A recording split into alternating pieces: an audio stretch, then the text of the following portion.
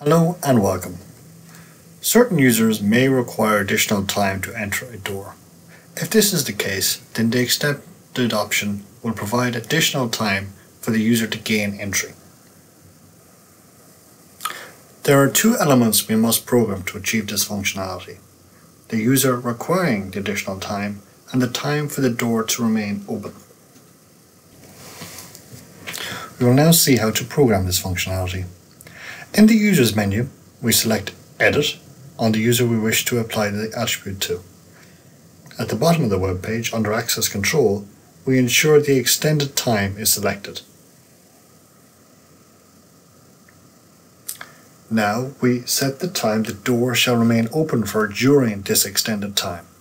We select Configuration, XBus, Door Controllers, and select the door we wish to apply this attribute to.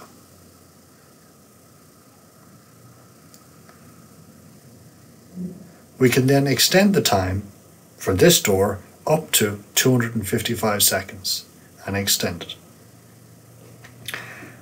The user extended attribute is global across the entire system, and any door with the extended time will now remain open for that time. Thank you for watching, and goodbye.